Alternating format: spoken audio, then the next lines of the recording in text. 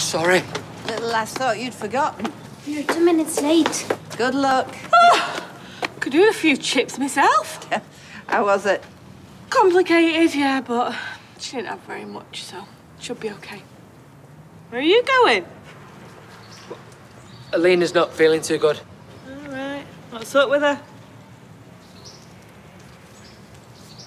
We've got an appointment with a midwife. You've got what? Are you winding me up? We haven't got time for this. I'm sorry, Fizz. How long have you known? Not long. But this morning.